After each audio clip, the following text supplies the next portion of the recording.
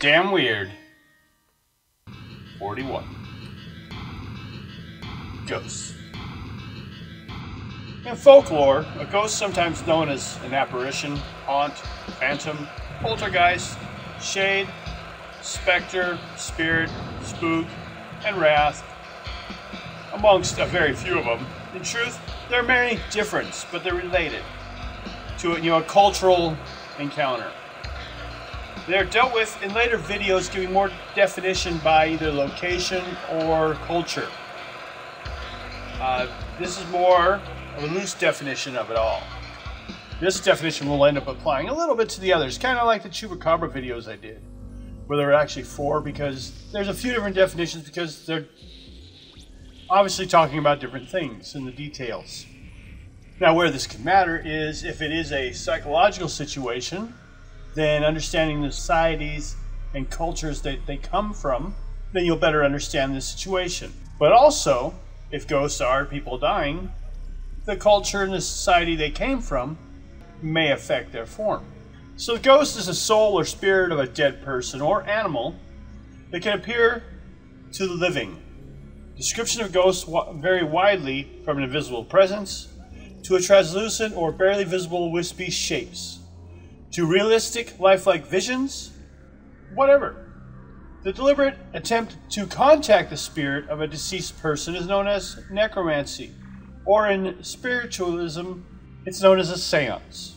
The belief in the existence of an afterlife, as well as manifestations of the spirit of the dead, is widespread, dating back to animism or ancestor worship in pre-literate cultures. Certain religious practices, funeral rites, exorcisms, and some practices of spiritualism and ritual magic are specifically designed to rest the spirits of the dead. Ghosts are generally described as solitary, human-like essences, though stories of ghostly armies and the ghosts of animals, rather than humans, have also been recounted. They are believed to haunt particular locations, objects, or people they were associated with in life. The overwhelming consensus of science is that ghosts do not exist.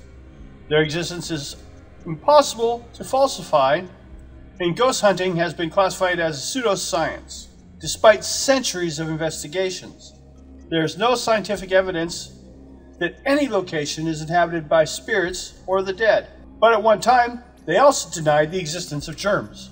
It really wasn't called science much back then. Besides denoting the human spirit or soul, both of the living and the deceased, the Old English word is used as a synonym of Latin spiritus, also in the meaning of breath or blast, from the earliest around the 9th century. It could also denote any good or evil spirits such as angels and demons. The Anglo-Saxon Gospel refers to demonic possessions of Matthew as an unclean ghost. Also from Old English period, the Spirit of God as in the Holy Ghost. The now prevalent sense of the soul of the deceased person spoken of as appeared in a visible form only emerges in Middle English 14th century. The modern noun does, however, retain a wider field of application, extending on one hand to soul or spirit and vital principle, mind or psyche, the seat of feeling, thought, or moral judgment.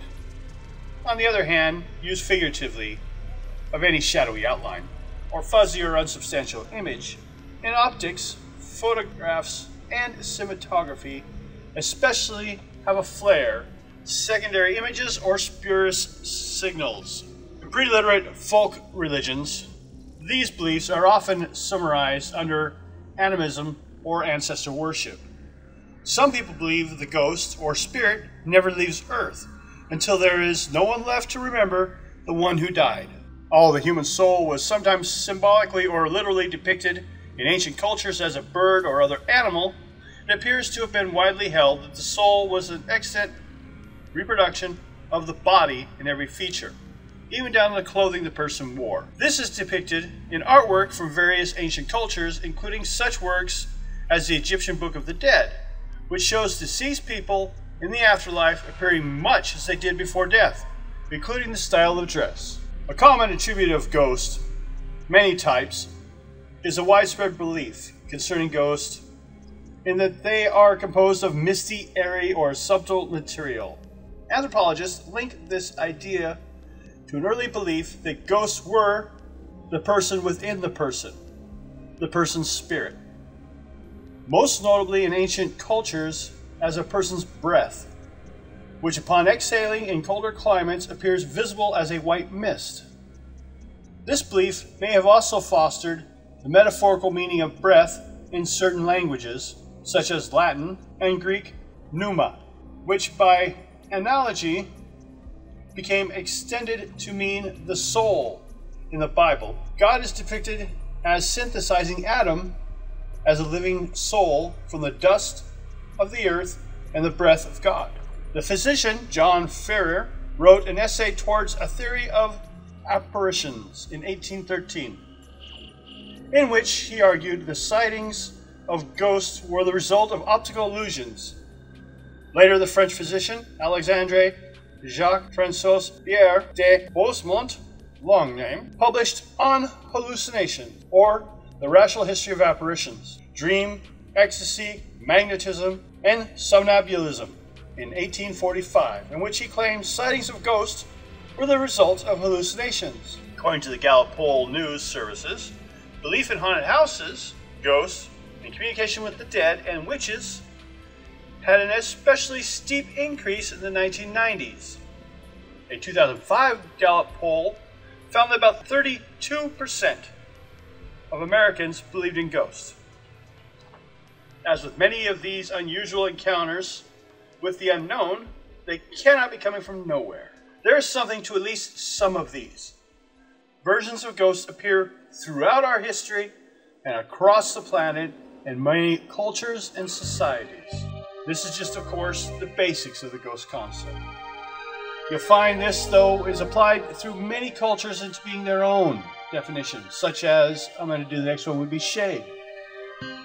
That was based upon the Greco-Roman. You'll hear some of this, but there's some specifics to that societies. And then you may wonder what in their culture of death and life is reflected in the beliefs of these spirits, as we can call them, or ghosts. Thank you.